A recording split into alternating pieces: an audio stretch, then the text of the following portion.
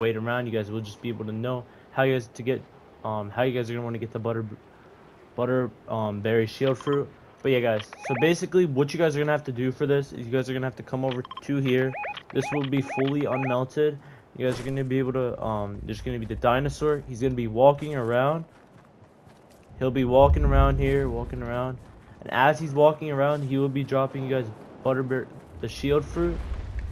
So there's also going to be a Haven NPC that does sell this butterberry fruit. But yeah, this is gonna be the location where you guys are gonna want to find the butterberry fruit.